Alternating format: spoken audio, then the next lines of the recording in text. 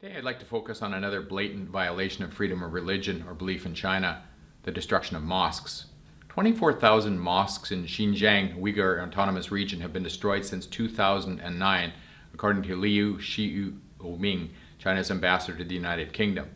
Radio Free Asia's Uyghur service found that from fall to early winter 2016, 5,000 have been destroyed under China's rectification campaign. The Uyghur people have also been negatively affected by China's Sinicization policy. They're a Muslim, multi-ethno-religious group residing mostly in Ningxia, an autonomous region of northwest mainland China.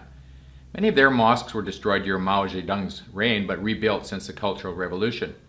Chinese officials have focused on the destruction of these mosques because of their architectural features. In August 2018, hundreds protested the demolition of the Weizhou Grand Mosque in Ningxia. Due to the pressure, the local government decided to remove some of the mosque's domes and replaced others with pagodas. Chinese officials continue to remove Islamic and Arabic symbols, domes, and buildings in the region.